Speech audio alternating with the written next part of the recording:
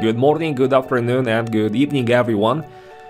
This is another part of the CCIE Security video series. At this time, we will take a look at infrastructure security portion of the CCIE Security version 5 blueprint. I am Peter Koluzny. I will be your instructor in this course. Some of you guys probably remember me from other INE courses. My focus is always on network security. Now, what kind of information you will actually learn by completing this course? Well, first and foremost, I will want to make sure that you understand some well-known vulnerabilities and attacks that affect our network infrastructure. This is, of course, so you know how to detect these, and then maybe even more importantly, as we move along with the sessions, you should also be able to secure the infrastructure to prevent against that type of attacks. And then we will also take a look at some of the well-known best practices or just things that you can do in the network that are commonly done in the industry to come up with a more secure and stable environment.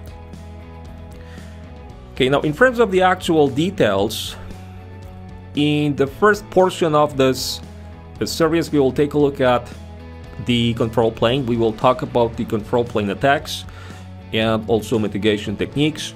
We will then take a look at the management plane, discuss methods of accessing network infrastructure, and also methods of securing our network components.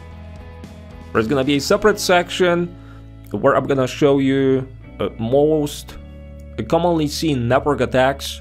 This is going to be more of like layer 3 and above the types of attacks along with mitigation tools.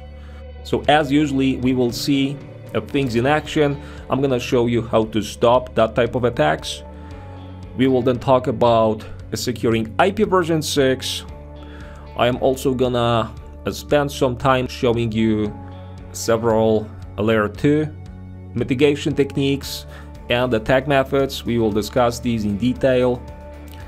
Next, I'm gonna make an introduction to wireless networks and wireless security topics to finally conclude this series with a discussion on the security best practices, stuff like network infrastructure hardening.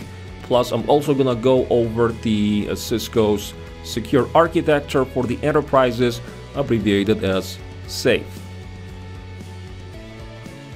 Thank you everyone for watching this short introduction, and I hope you guys enjoy the entire series.